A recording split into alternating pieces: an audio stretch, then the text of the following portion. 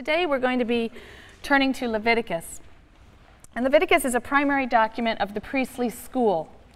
And we identify this work as priestly because it deals with matters that were of special concern to and under the jurisdiction of priests. The sanctuary, its cultic rituals, the system of sacrifices, the distinction between the holy and the profane, and the pure and the impure. So the priestly materials are found as a block in Leviticus, large part of Numbers, and then they're scattered throughout Genesis and Exodus. And because of these common themes, we say that they were produced by a priestly school. We hypothesize a priestly school. We don't quite clearly understand exactly what that means and who and exactly when. These materials emerged over a period of centuries, that's clear. They reached their final form in the exilic or post-exilic period, but they certainly often preserve older cultic traditions and priestly traditions as well. We can break the book of Leviticus down into the units that are listed on that side of the board. You have in chapters 1 through 7 the sacrificial system. Chapters 8 through 10 recount the installation of Aaron as high priest and the Aaronites then as the priestly clan within Israel.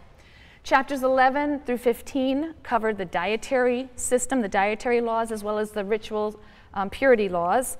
Chapter 16 describes the procedure to be followed on the Day of Atonement, or Yom Kippur. Chapters 17 through 26 then are a block of material that's referred to as the Holiness Code because of its special emphasis on holiness. So most scholars think that that block of material comes from a different priestly school, and so we designate that H, holiness. The relative dates of P and H, P now meaning the non-H parts of the priestly materials, they're much debated, but I think increasingly the consensus is that H, the block of material in Leviticus 17 through 26, and then also it's got passages scattered around other parts of the Bible. But the consensus increasingly is that H is later. It's a redactor or editor of the other priestly materials.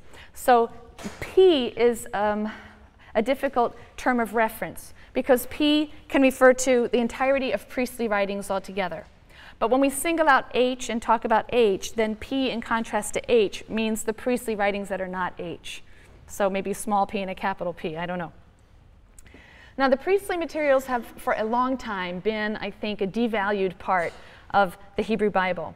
And scholarship of the 19th century and most of the 20th century is generally characterized by a deep-seated bias that views impurity rules as primitive and irrational taboos, and sacrifice as controlled savagery that's empty of any spiritual meaning.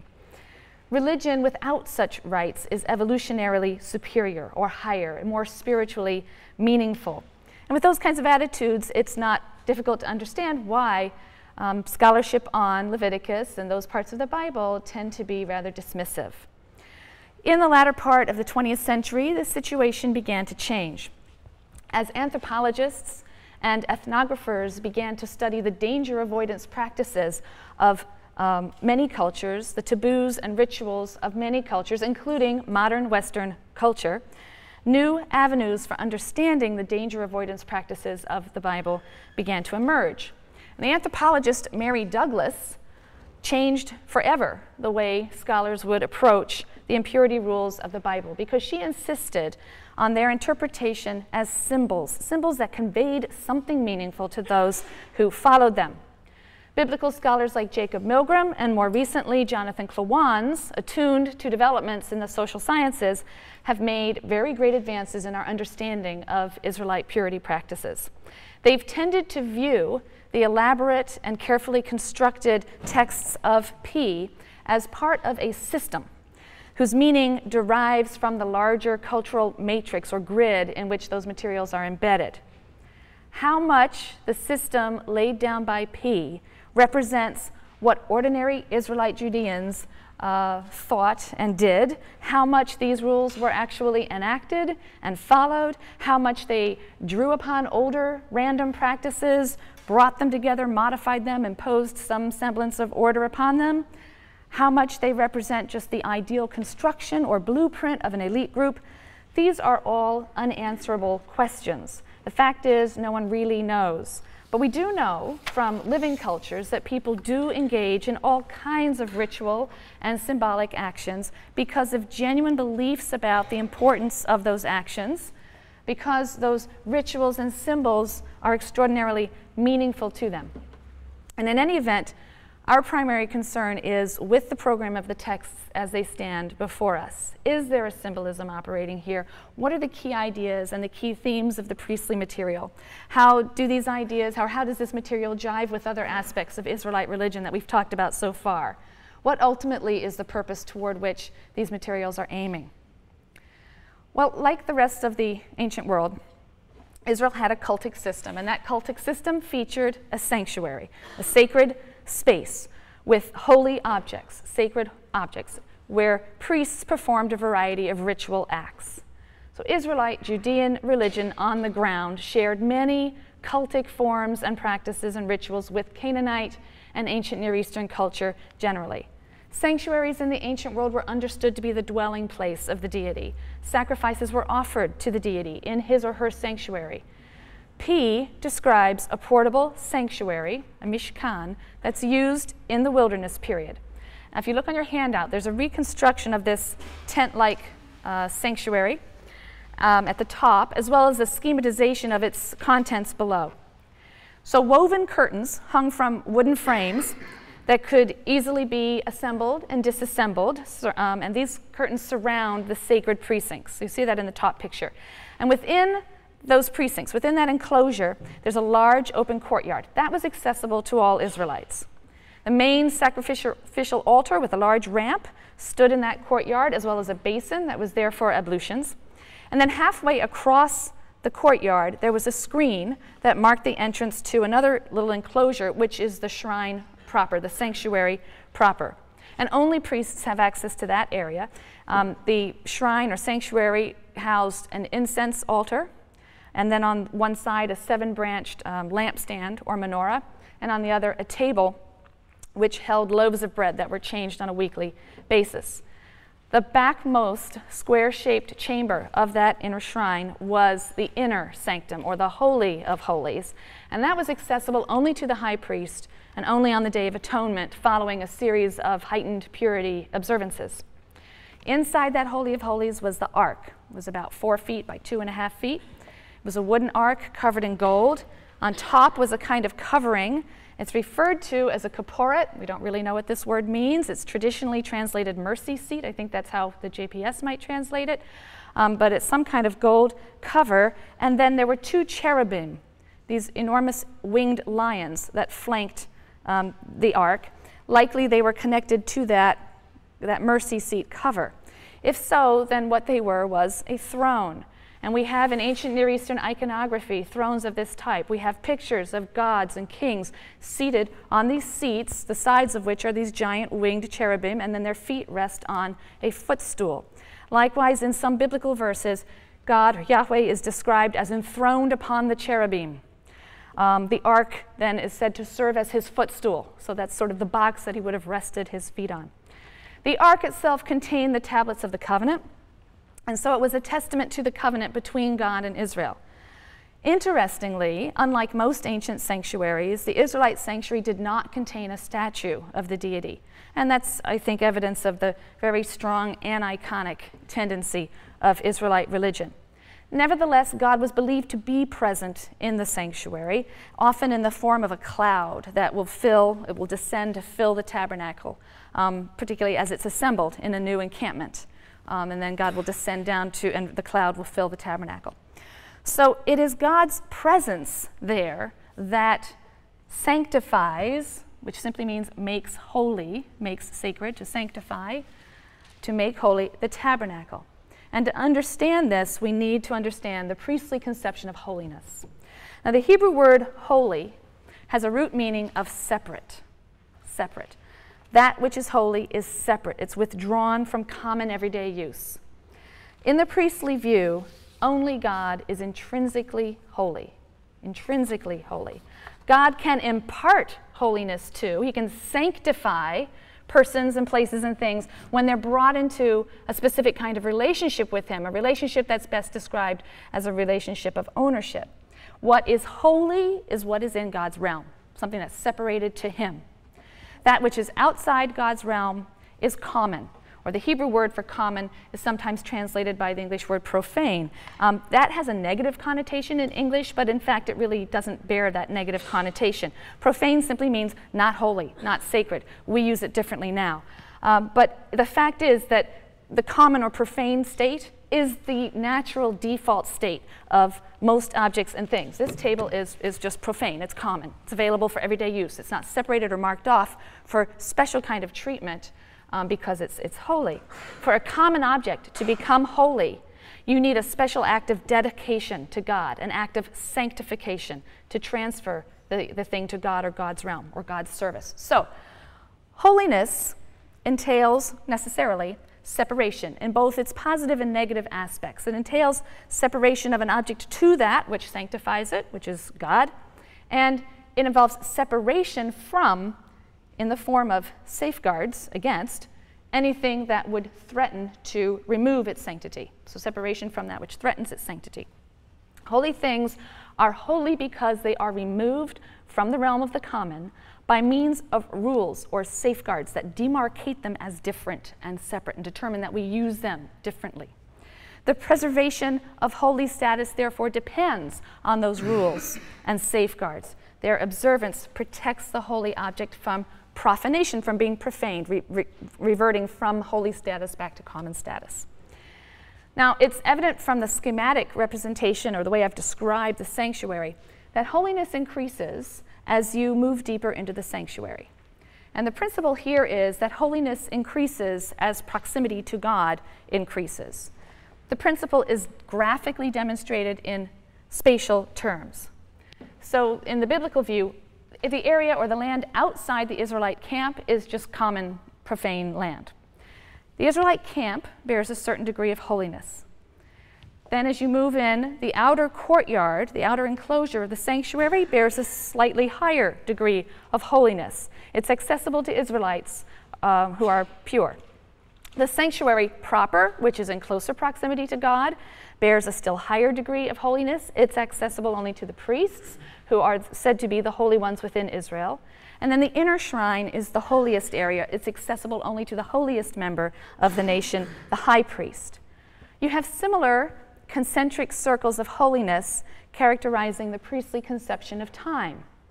There are ordinary, common, profane days, work days. Then there are certain holy days, for example, the New Year or the Passover, holidays. That's where our word holiday comes from, holy days. And they are separated and demarcated from common time by special rules that mark them as different. Holier than these days is the Sabbath, which is demarcated by even further rules and observances. And the holiest day is Yom Kippur, known as the Sabbath of Sabbaths. This day is separated from all other days by additional rules and observances in keeping with its profound holiness.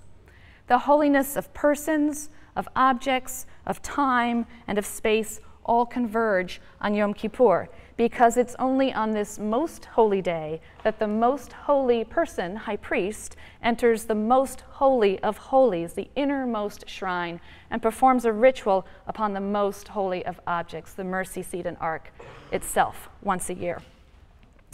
Well, now we need to consider the deep connection that exists between holiness and purity, because the two are not identical, despite massive amounts of scholarship that confuses this issue, thinks holy means pure, thinks common means impure, and it just doesn't. These are different binary oppositions.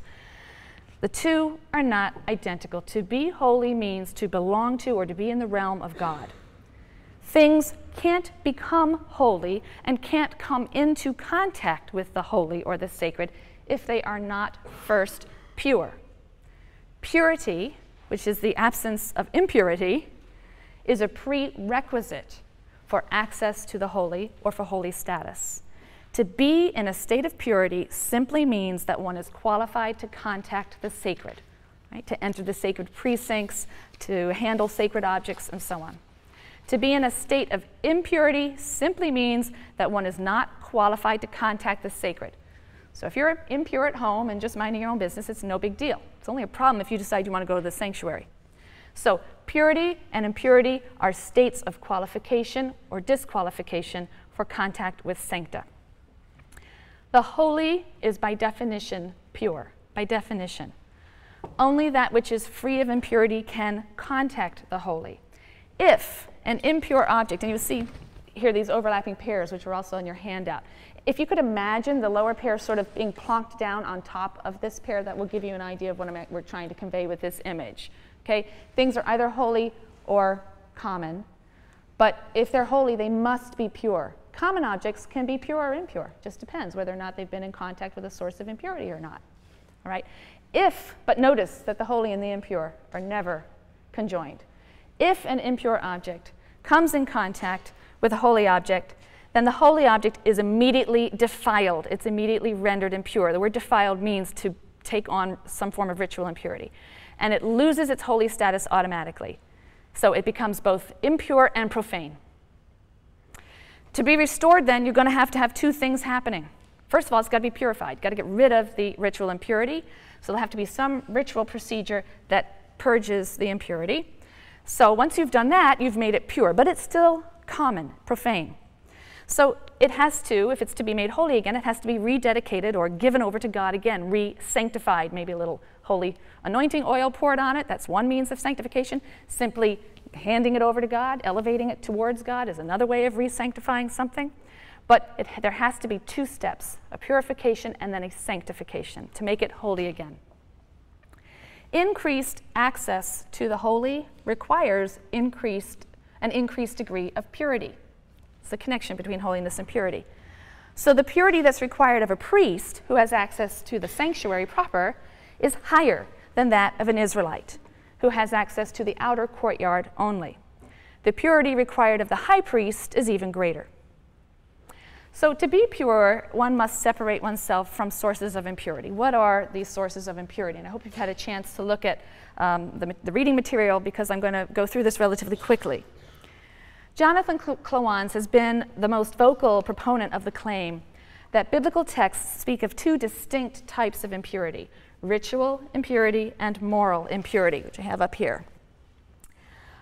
You've read this short article he has in the Jewish Study Bible, but he's also written about this at great length in other places.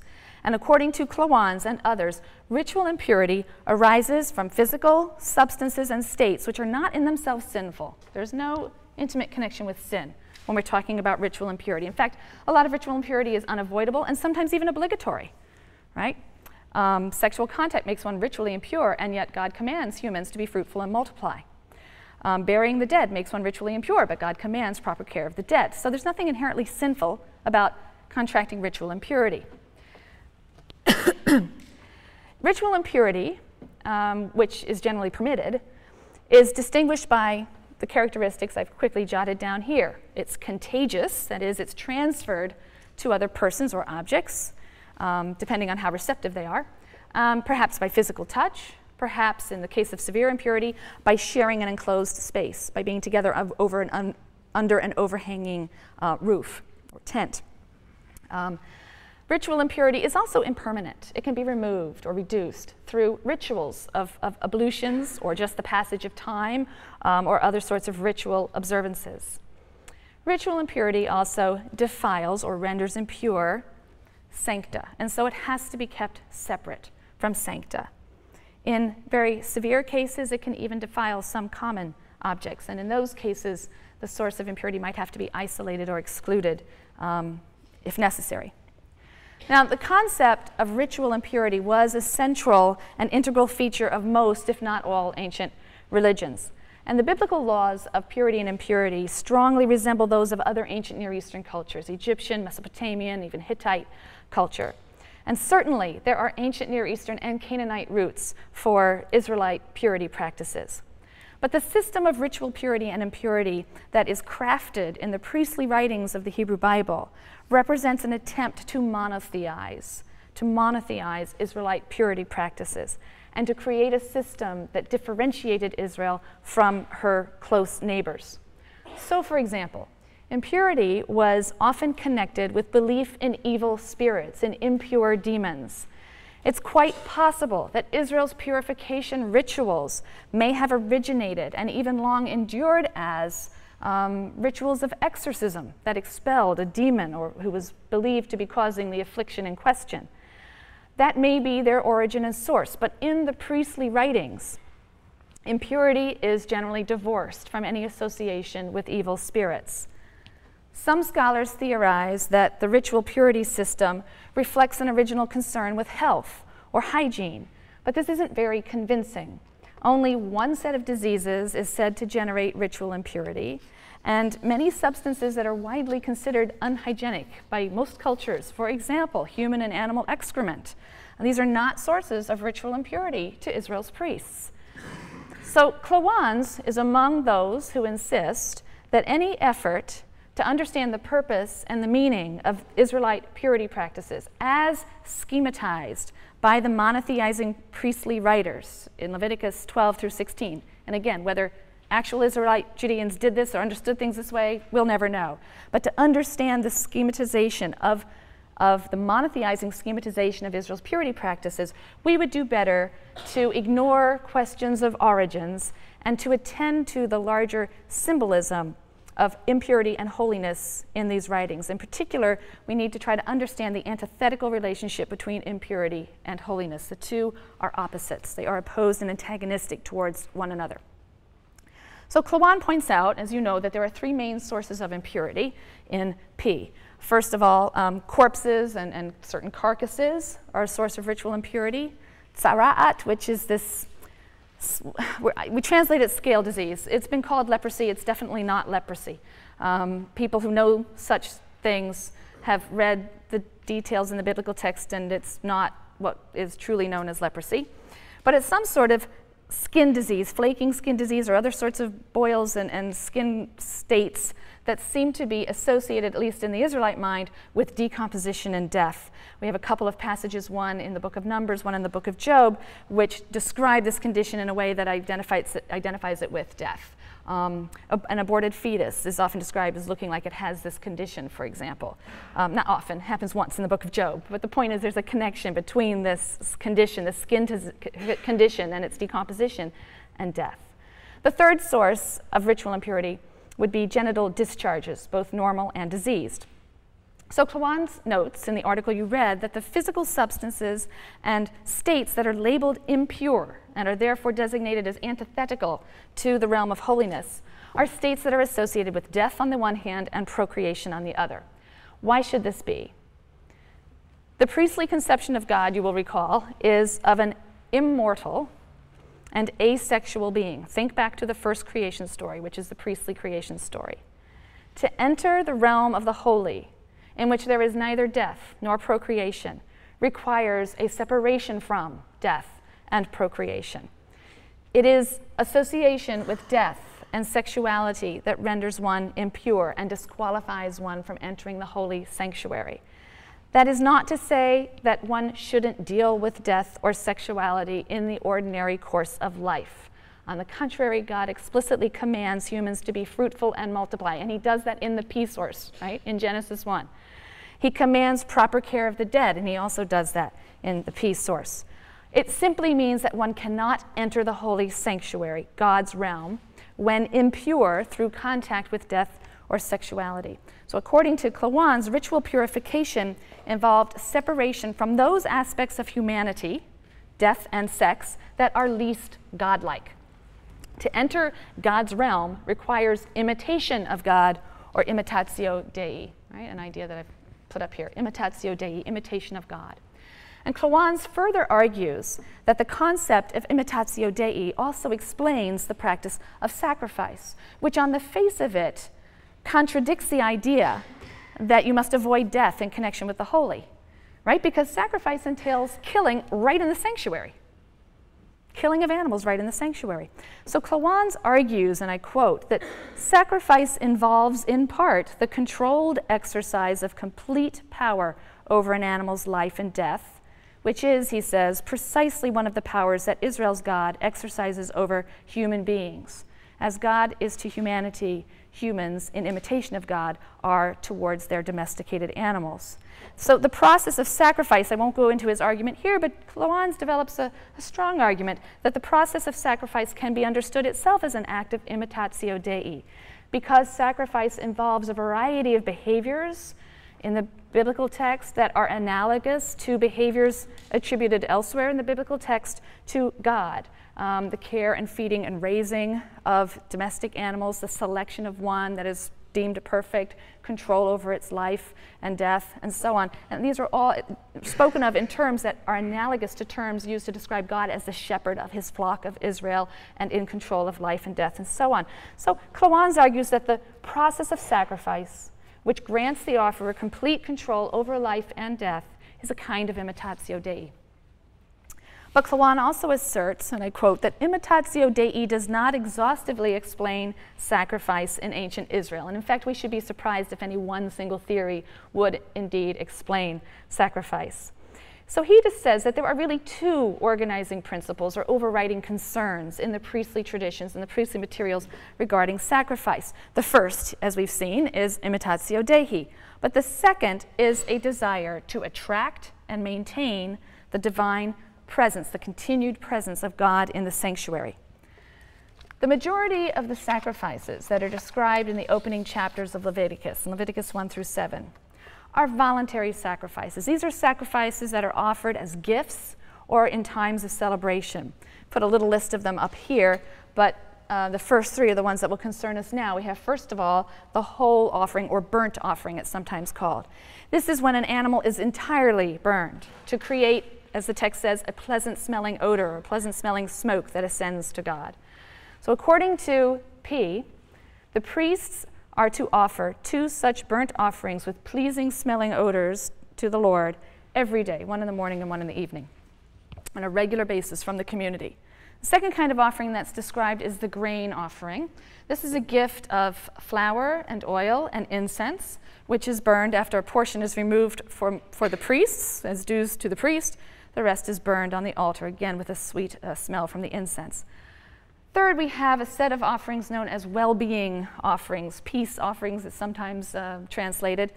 These offerings are generally consumed by the offerer and his family, very often in a festive or situation, as a big feast, after certain portions are donated to the priests again.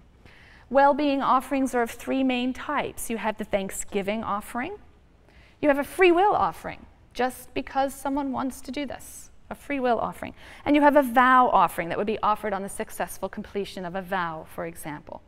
And these sacrifices are all entirely optional. They were offered in celebration, they were offered in thanksgiving, or upon the successful completion of a vow.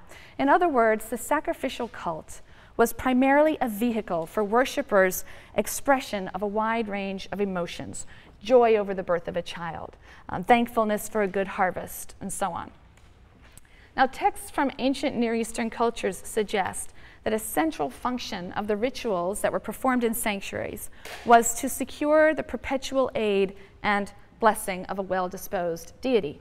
And in important ways, the Israelite cult is strikingly similar, particularly in the sacrifices I've just described.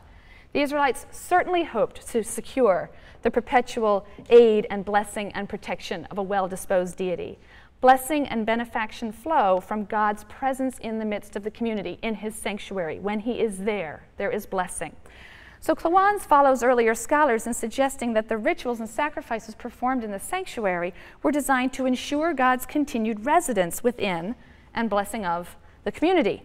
In particular, the daily burnt offerings sacrificed by the priests twice each day and emitting this pleasing odor. These were an effort to attract the deity. Likewise, the gifts, the other foods and pleasing odors of the sacrifices brought by individual worshipers attracted and maintained the continued presence of God in the sanctuary. So this is the second overriding concern or organizing principle of the sacrifice. Not simply that there should be imitatio Dei within God's realm, but also that the activities there should attract and maintain the presence of the deity for the well-being of the community. But just as God is attracted by certain kinds of behaviors, so he is repelled by others. And in the priestly system, grave sins generate an impurity Now a moral impurity, so now we're coming to the second kind of impurity, a moral impurity that repels the divine presence. Okay, so moral impurity is the second kind of impurity that's described by Klawans and others. In contrast to ritual impurity, moral impurity does arise from the commission of sins. Ritual impurity does not. There's nothing that's prohibited about you. You're never told not to become ritually impure. Okay, there's nothing sinful about it inherently. But moral impurity arises specifically from the commission of certain heinous sins specifically. The three that I've listed here are the biggies: idolatry, right, homicide, and sexual transgressions. These are spelled out in Leviticus 18 and Leviticus 20, those two chapters. Besides defiling the sinner, moral impurity symbolically defiles various sancta, especially the sanctuary, but also God's name, and also the Holy Land itself. Moral impurity differs from ritual impurity, not simply because of its origin in sin, but also in the fact that it's not contagious, right? You don't contract impurity by touching a murderer, the way that you contract ritual impurity by touching somebody with the gonorrhea, okay? Also, moral impurity is not removed or reducible through rituals, through washings and launderings, ritual ablutions and the like. That does not touch moral impurity in a person. Moral purity of persons can be achieved only by punishment for heinous sins. For example, the punishment of karet, or cutting off, is a divine punishment of being extirpated from the house of Israel, or death, right? That's one way to be rid of moral impurity. Also, it can be achieved by simply avoiding or abstaining from defiling immoral acts in the first place. That's another way to achieve moral purity. Also, if you atone for unwitting sins that you perhaps later realize and regret, acknowledge and confess, then that can also reduce moral impurity. Very severe moral impurity defiles the innermost areas of the sanctuary as well as the land. Now, the sanctuary can be purified of moral impurity, and I'll come back and talk about that in a second, but the land really cannot. Land that is repeatedly defiled, or the Holy Land of God, that is repeatedly defiled by sexual transgressions, for example, cannot be purified. Eventually, it will simply vomit out, the biblical text says, it will simply vomit out those who dwell on it. This is a reference to exile. This is consistent with the representation of the expulsion of the Canaanites from God's land. Remember when God said the sin of the Amorites is not yet complete? When they have sinned so much and to such a degree, they will be vomited out, and then your tendency can begin. The land will purge itself of the impurity by vomiting them out. And this is consistent then with the repeated warnings in Leviticus to the Israelites not to engage in similar abominable and sinful practices, the sexual transgressions, the bloodshed, the idolatry, because they too will pollute the land until it vomits them out. They will be expelled. The land is also defiled by illicit homicide. There is legal homicide, of course, judicial death and so on in the Bible, but illicit homicide, whether intentional or unintentional, murder or accidental homicide. The manslayer bears blood guilt, what is referred to as blood guilt. That's a kind of moral impurity, and his life is forfeit because of that. In cases of deliberate murder, blood guilt and impurity are removed only by the death of the murderer himself.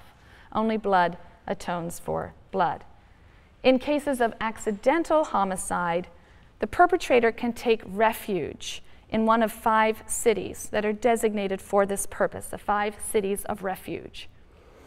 They can live there until the death of the high priest, and the death of the high priest symbolically serves to purge or remove the blood guilt or impurity of the accidental homicide. Idolatry also defiles the land. Offenders are subject to stoning and the divine penalty of karet, of cutting off. The Bible repeatedly warns that idols and their cultic appurtenances must be completely destroyed from the Holy Land. Right? The Israelites have to eradicate that they're polluting the land. Now, in contrast to the land, God's sanctuary can be purified from moral impurity by means of a special sacrifice. And this is the 4th sacrifice listed here, the chatat, which is the purification sacrifice. It's often erroneously translated as a sin offering. It's better translated as a purification offering. How does it operate? The blood of the animal, the blood of the sacrifice, is the key to the whole ritual. Remember that impurity and sin are often associated with death. Holiness, that which is holy, is often associated with life. And if the two are antithetical, then it makes sense. If impurity is associated with death, it makes sense that its antithesis, holiness, would be associated with life. According to the priestly source, blood, the blood that courses through one's veins, represents the life force. Remember in the Noahide covenant, in Genesis 9, which is a priestly passage, the priestly blood prohibition. You may not spill human blood, and you may not eat animal flesh that has the lifeblood in it, because the blood is the life, and that belongs to God. That's holy, right? So the life force is holy, and the life force is in the blood. Leviticus 17, verse 11 says this. It repeats the blood prohibition, and then it offers a rationale. For the life of the flesh is in the blood, and I have assigned it to you for making expiation for your lives upon the altar. I've assigned it to you to use in sacrificial practices. It is the blood as life that affects expiation, purging, and atonement. So the priestly text couldn't be clearer.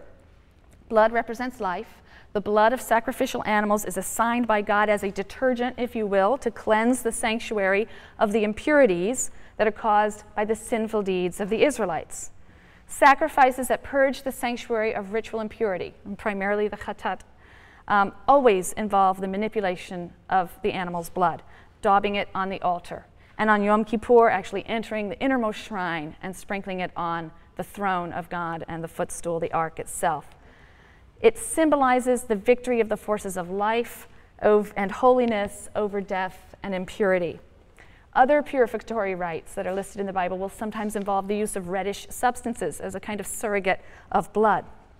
It is widely and mistakenly thought that the purification offering purifies the sinner or the impurity bearer or the offerer. This can't be true. The chatat, the purification offering, doesn't rid a ritually impure person of their ritual impurity.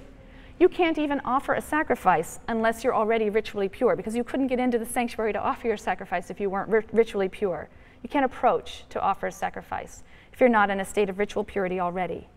So purification offerings are brought after the genital discharge has healed and passed, after the scale disease has healed and passed, after the appropriate ablutions have been observed and the person is essentially pure. But there's one more step they have to take before they're integrated back into the community.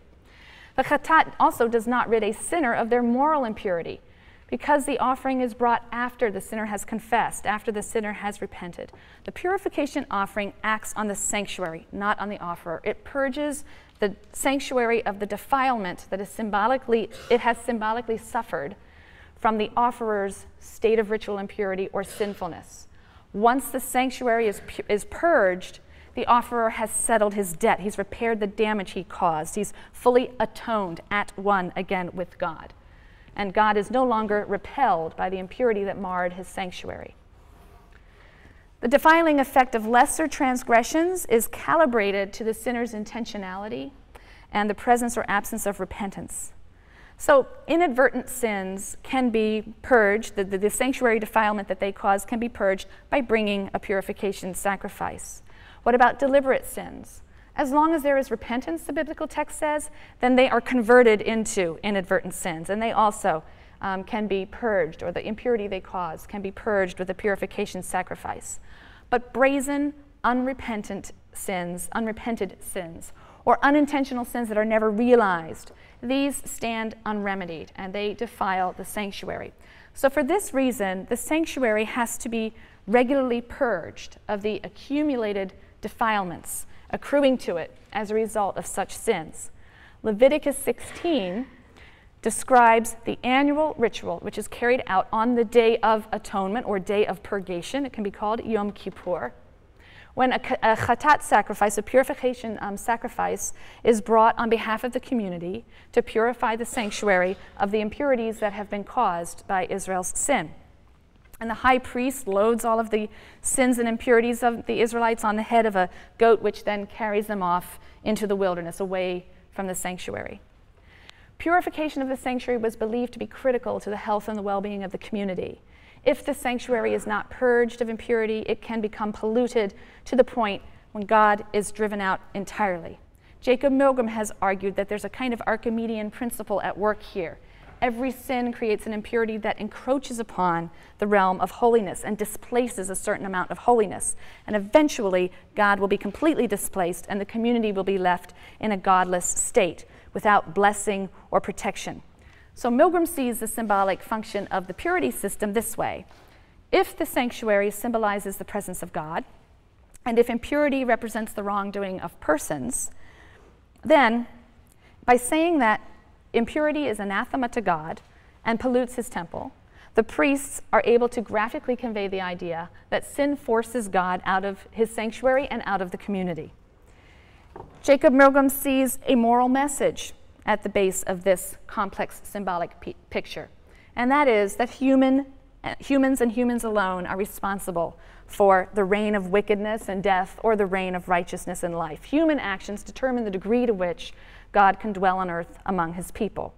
So the goal or the objective of the priestly construction or representation of Israel's impurity laws was, in Milgrom's view, to sever impurity from the demonic and to reinterpret it as a symbolic system reminding Israel of the divine imperative to reject sin, to behave in ways that attract the presence of God and do not repel him. You also read an article by Milgrom where Milgrom talks about priestly cultic imagery serving as a kind of theodicy. A theodicy, of course, is a response to the problem of evil. How can an all-powerful, good God allow so much evil to exist and even go unpunished? And according to Milgrom, this is the priestly answer. Every sin pollutes the sanctuary. It may not mark the sinner, but it does mark the sanctuary. It scars the face of the sanctuary. You may think you've gotten away with something, but every act of social exploitation, every act of moral corruption pollutes the sanctuary more and more until such time as God is driven out entirely and human society is devoured by its own viciousness and death dealing. So again, the ethical message here is that humans are in control of their destiny, and the action of every individual affects and influences the fate of society. This is really the priestly version of an old biblical doctrine, a doctrine of collective responsibility. Individual sin affects the entire fabric of society. There's no such thing as an isolated evil. Our deeds affect one another. And when evildoers are finally punished, they bring down others with them. Those others, however, aren't so blameless, Milgrom says, because they allowed the wicked to flourish and contribute to the pollution of the sanctuary, the corruption of society. So P's cultic imagery is informed, according to Milgrom, by the same communal ethic that we will see running through the Bible, much of the Bible, until a later period. It's simply conveying that ethic in its own modality through the symbolism of the sanctuary and the cult. The 11th chapter of Leviticus deals with the dietary laws. We don't have time to go into them at any great length. I will say that Milgrom has also argued that the dietary laws of Leviticus are similarly part of a symbol system that emphasizes life over death. This is the following evidence that he cites. The mainstays of the dietary laws are these. First, the prohibition against eating animal blood from Genesis 9, which symbolizes the life. We also, in Leviticus 11, meet dietary laws that are governed by criteria such as cud chewing and having a split hoof. You can only eat animals that chew the cud and have a split hoof. Those criteria seem arbitrary and meaningless in and of themselves, and he says they are. But look at their practical effect. That limits the number of animals that one can eat to a mere handful out of the hundreds upon hundreds of creatures on the earth. That basically leaves you with, my animal husbandry is not good here, but it leaves you with the bovine and the ovine classes. I guess ovine are goats and some such. So it leaves you basically with goats and sheep and cattle. Some have hypothesized that whatever the origin of various food taboos in Israel, the priestly texts have tried to create a dietary discipline that drives home the point that all life, shared also by animals, is inviolable, except in the case of meat which has been conceded by God, and provided that the animals are slaughtered properly, painlessly, and that their blood, which is symbolic of the life, is not appropriated but returned to God, its sacred source. So perhaps as it stands, the system of dietary laws does in fact emphasize reverence for life, but they also serve another very important function, and that was the formation and maintenance of a differentiated ethnic identity. Or in priestly parlance, the formation and maintenance of a holy people separated out from other nations by rules that mark her as God's people. It's surely significant that the dietary laws are followed by a powerful exhortation to be holy in imitation of God. Leviticus 11:43-45. So we've just had the prohibition of not eating certain kinds of small animals, designated here as anything that swarms. And the text says, "You shall not draw abomination upon yourselves through anything that swarms. You shall not make yourselves impure therewith, and thus become impure. For I, the Lord, am your God. You shall sanctify yourselves and be holy, for I am holy. You shall not make yourselves impure through any swarming thing that moves upon the earth. For I, the Lord, am he who brought you up from the land of Egypt to be your God. You shall be holy, for I am holy." Look how much this is emphasized. The dietary laws are presented by the priests, not as a hygienic regimen. Who knows if that's how they started? Not as a sensible way to avoid various diseases that are caused by the lack of refrigeration in the desert. Whatever the actual origin of these various dietary taboos, they are here embedded in a larger ideological framework concerning the need for the Israelites to separate themselves and to be holy like their God. The dietary laws are connected then with this theme of imitatio Dei, of imitation of God. As God is holy, separate and distinct, so you shall be holy. I just want to take 2 last minutes to quickly point to this theme of holiness that continues in the section referred to as the Holiness Code. Because this theme and the exhortation, "You shall be holy, for I, the Lord your God, am holy," they find their fullest expression in the block of text, Leviticus 17-26, that's referred to as the Holiness Code. There's an important difference between Leviticus 1-16 and the Holiness Code. According to Leviticus 1-16, Israel's priests are designated as holy, a holy class within Israel, singled out, dedicated to the service of God, and demarcated by rules that apply only to them. Israelites may aspire to holiness, but it's not assumed. However, in the Holiness Code, we have texts that come closer to the idea that Israel itself is holy, by virtue of the fact that God has set Israel apart from the nations to himself, to belong to him, just as he set apart the 7th day to himself, to belong with him.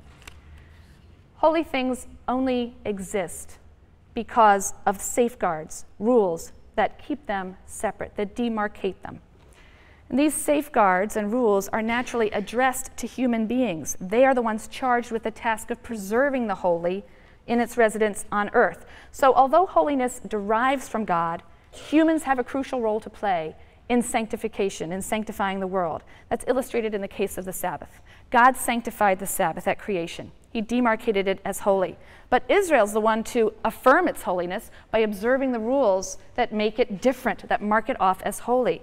So Israel doesn't just, in fact, affirm the holy status of the Sabbath, they actualize the holy status of the Sabbath. If Israel doesn't observe the prohibitions that distinguish the Sabbath as sacred, it's automatically desecrated. "You shall keep the Sabbath, for it is holy for you. He who profanes it shall be put to death, whoever does work on it. That person is cut off from among his kin." It is automatically desecrated and profaned if you don't observe its rules. So there are 2 components, integral and inseparable, in the concept of holiness. Initial assignment of holy status by God and establishment of rules to preserve that holy status. And secondly, actualization of that holiness by humans through the observance of the commandments and rules that mark that thing off as holy. That's going to lead us very nicely into an understanding of the laws that mark off Israel's status and keep Israel distinct among the nations, which we'll be looking at on Wednesday. So please take a look at the materials that were sent out, the Ancient Near Eastern collection, and some of the questions to guide you through this material.